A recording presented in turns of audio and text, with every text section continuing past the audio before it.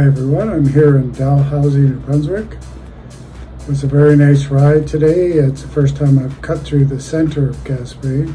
Normally I go around the perimeter of it, but thought I'd just try cutting through the center.